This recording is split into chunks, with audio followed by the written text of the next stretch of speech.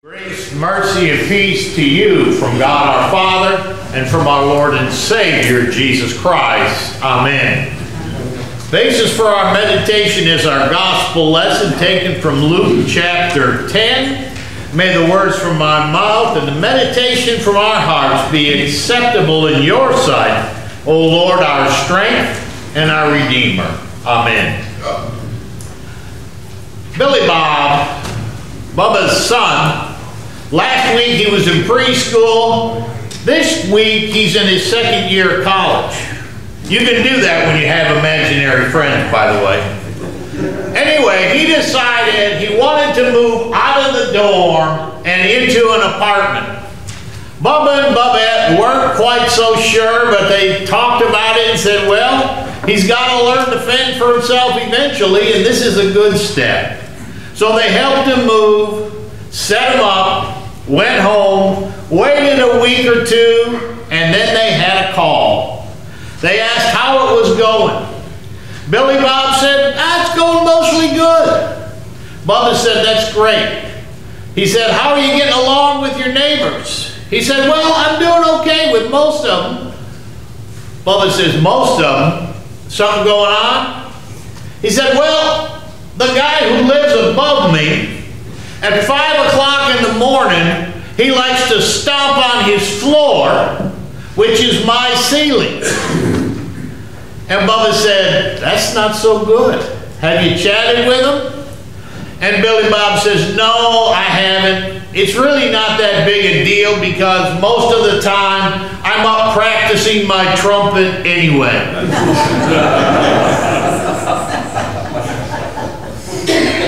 That story illustrates why Jesus told the parable that we usually call the Good Samaritan.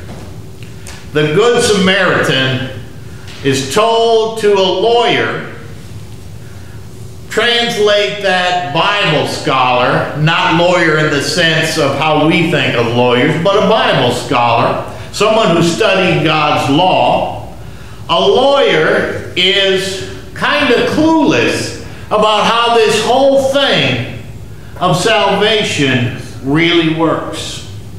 So Jesus tells a parable we call the Good Samaritan. He comes to Jesus, and did you notice?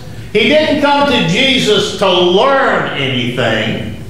He came to test or challenge Jesus. He came to show off his Bible knowledge. I guess he didn't really understand the purpose of the Bible. He thought maybe it was to learn a bunch of facts, memorize a bunch of verses, so I can show off my knowledge, maybe in Bible class, maybe out in the community, maybe when I play Trivial Pursuit. What he didn't grasp is that the Bible is written that we might believe that Jesus is the Christ, and by believing have life in his name. The Bible scholar didn't understand that salvation is not by works. He did not understand that we are justified by grace through faith. God looks at us just as if we've never sinned because of his grace, his undeserved love for us. But the Bible scholar wanted to justify himself. If you were at the adult new member class a few weeks ago, you'll understand when I say he believed in the religion of do. You've got to do something in order for God to give you his favor, in order for God to like you, in order for God to let you into heaven, you've got to do something. The religion of do is a false religion. We believe in the religion of done. Jesus has done everything necessary for our salvation.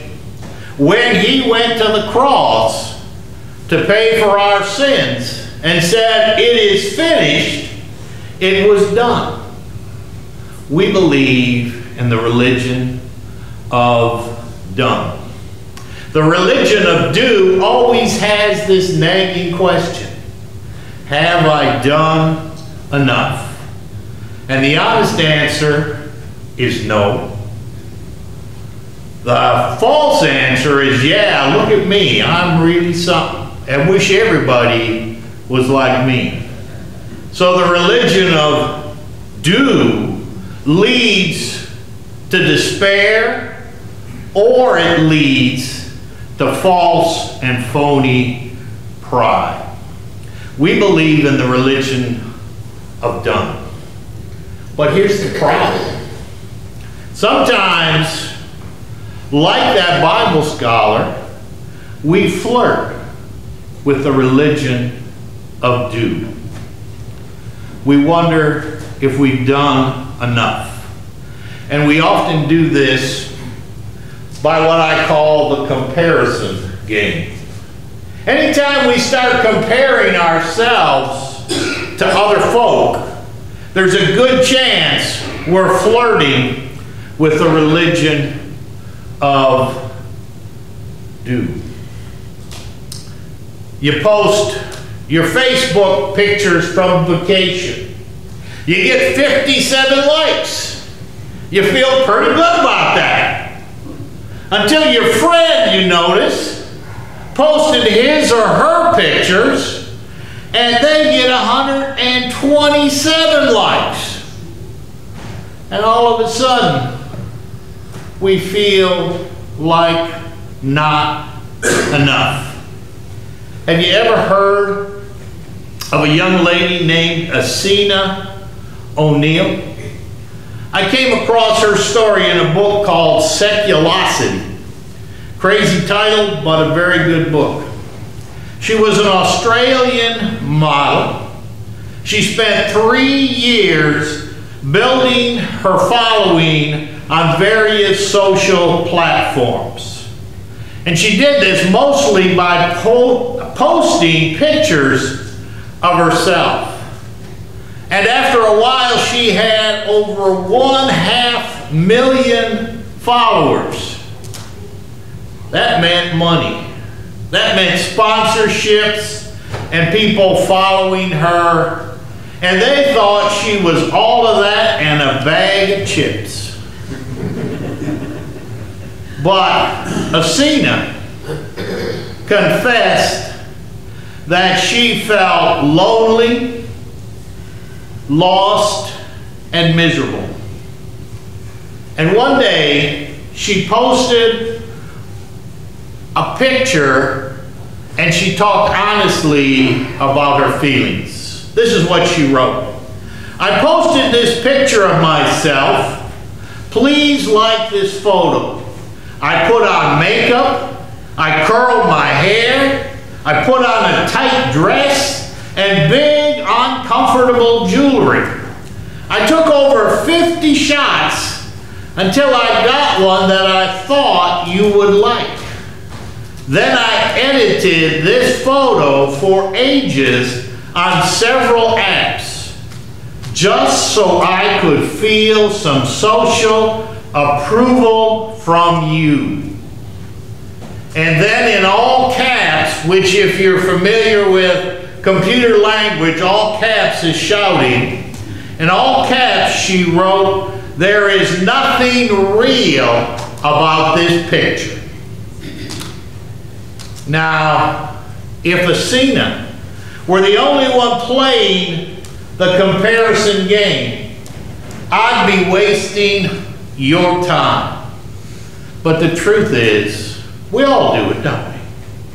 Why is that pastor's church growing faster than my church? Why did he get a promotion when I thought I deserved it. How come he gets to start and I'm sitting on the bench and I'm a better player than he is? How come his kid gets all A's?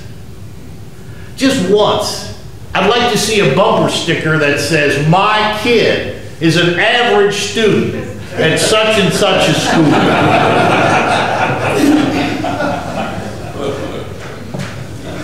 The Bible scholar was playing a game. He wanted to be enough by his own deeds. He was trying to justify himself.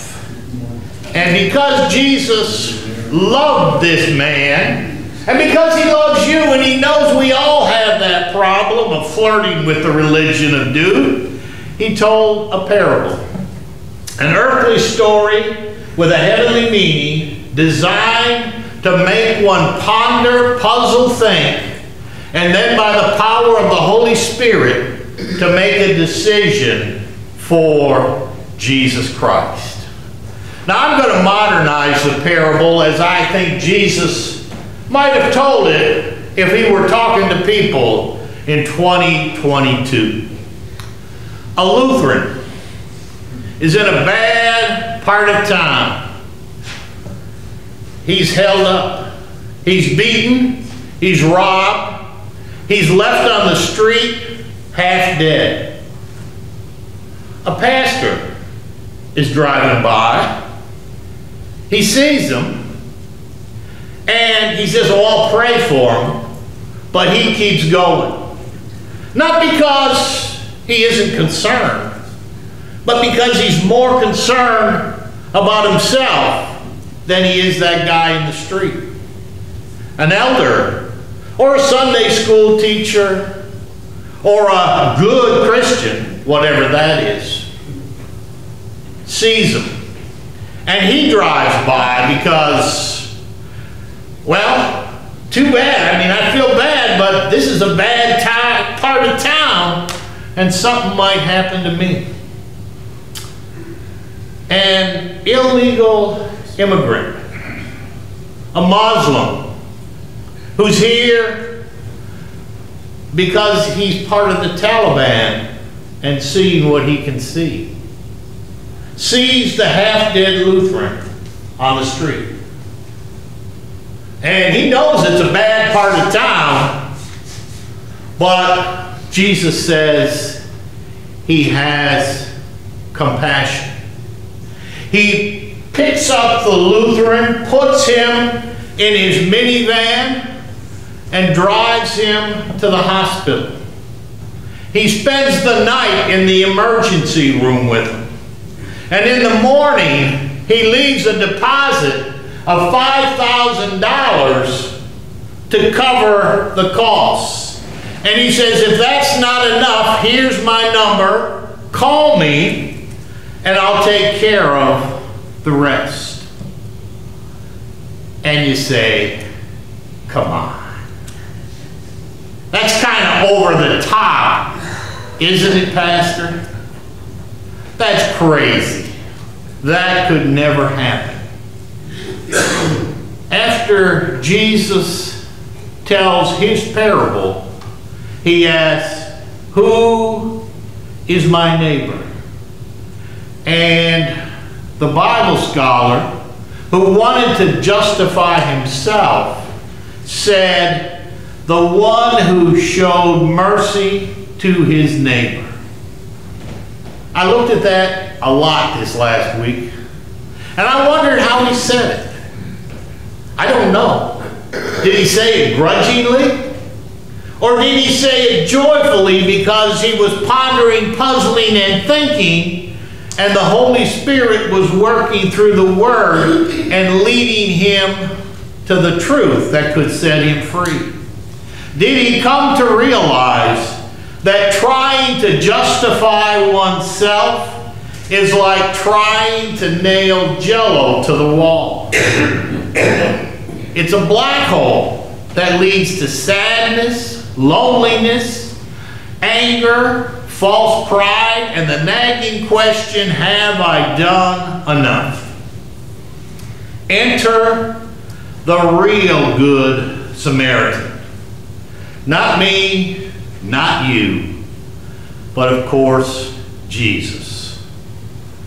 Jesus. To make an eternal difference in our lives and in our lives in the here and now, Jesus rescues us from that black hole called the religion of doom. And he does this with an over-the-top, no way anybody would ever do such of a thing. The sinless one comes to a sin-filled planet, and he takes my sin, and that's a huge amount. He takes your sin. He takes the sin of the entire world. The sinless one does this. The one who actually could earn salvation. That one takes our sin and makes it his. And he carries it to a cross. And he washes it all away with holy, precious blood. You see, he cared more about what was going to happen to you than he cared about what was going to happen to him. So he faced that cross. He didn't deny us, but he took up his cross and went to that cross for you and me. And brothers and sisters in Christ, I'm here today to tell you that that indeed is enough. When he said it is finished, it was done. All sin for all time was paid for, and to prove it, he rose victorious. So, the good news, God looks at you just as if you'd never sinned. Enough. God's crazy in love with you. Whether you got 20,000 likes, or you got 2 likes and it was your mom and your dad. Doesn't matter. God loves you. You belong to him. Doesn't care if you put on makeup today or not. Doesn't care if you're an honor student or just barely getting by. Doesn't care if you're a star athlete or sitting on the bench. God loves you. And if he had a refrigerator, your picture would be on it. That's how much he loves you. Now, what do we do with all that? And I'm not going to read or look at the ending I had written because a new one hit me on the way here. So we'll see how this goes. It struck me that the way Jesus described the parable was that the Good Samaritan had compassion on the man. That's a powerful word. It's a lot stronger than pity. In my mind's eye, when someone has compassion, it leads to an action. As most of you know, I used to be a 5th grade teacher, and any 5th graders out there, you can thank the Lord I no longer do that. But I had one kid in my class one year. His name was Little John, and he was about this tall. I think he'd been in 5th grade more than once. Anyway, he got in a lot of trouble. Got in trouble with me once in a while, too. When you heard about him in the teacher's lounge, most teachers weren't too crazy about him. But I really liked Little John, and I'll tell you why. I had another kid in the class. Her name was Tamara. She was about this big, little piece of a thing, and she had cerebral palsy. And she could walk, but she walked with a funny gait. And you know how kids can be. Some of them chose to make fun of her. Most of them had pity and just stayed out of her way. But when somebody made fun of her, Little John had compassion. And he made it known pretty quickly, if you mess with Tamara, you mess with me. And he didn't care if Mr. Faith was there and was going to take care of him after he took care of this kid. He had compassion on Tamara, and he cared, and it led to an action. Jesus said, the fields are ripe unto harvest. Oh, we all care, but do we have compassion?